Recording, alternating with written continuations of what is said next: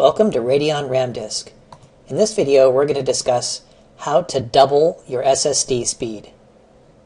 For this video, we're going to use the same settings we used on our prior setup videos. We've created a basic 4 gig RAM disk, and we've enabled load disk image at startup and save disk image at shutdown. That allows us to have a persistent disk. Now, if we go to my computer and look at the disks, we see there's a local disk, there's an Intel SSD, and there's a RAID array in this particular computer.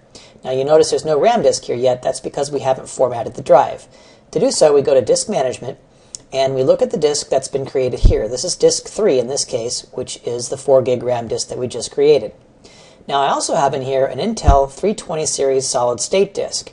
This is actually showing up currently as disk D, and I've only used about 4 gigs of space for that particular drive.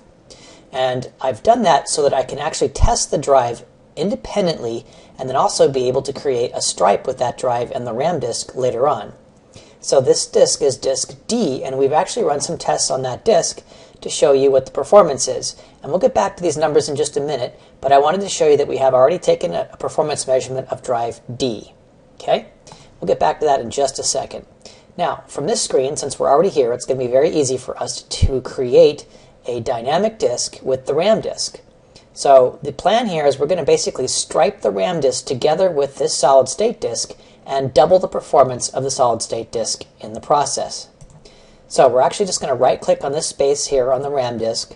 We're going to select a striped volume, hit next, and what we want to do is utilize this unallocated space on disk 1. So we're going to select disk 1. We're going to add that to our stripe, and it automatically sizes that to match the RAM disk because there has to be a one-to-one relationship in the capacities of the two drives.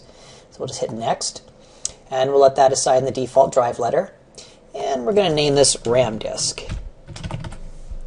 Hit next, and finish.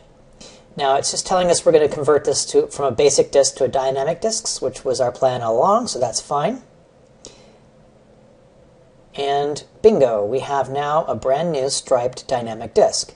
What this does is basically creates a wider data path to your storage. So it writes first to this drive, then to this drive, and back and forth, basically increasing your performance dramatically when you have a much faster storage device in the mix. So we also get an autoplay dialog when that drive was created. And if we look up here, we see now that we have the RAM disk in our available disk drives.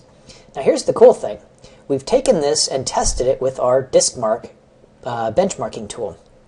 And I'll pull up the Intel test on drive D, which was the SSD on our Intel. We've got some really good performance numbers here. And we've run the same test with that drive striped with the RAM disk. All right, so you'll see that basically right away, all of our performance numbers are essentially doubled.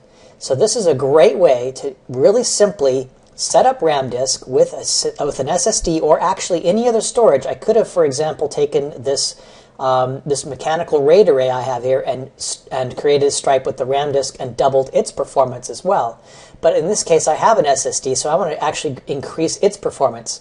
And this is true across the board. So any storage you have in your system, if you want to double its speed, and the cool thing about it is also you happen to be able to double the RAM disk capacity as well.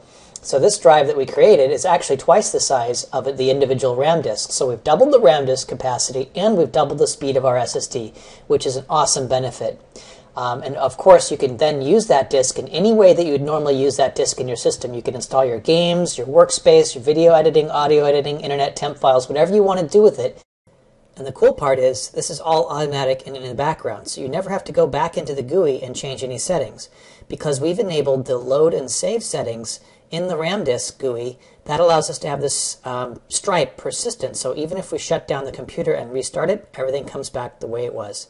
Thanks for watching, and check back for more videos.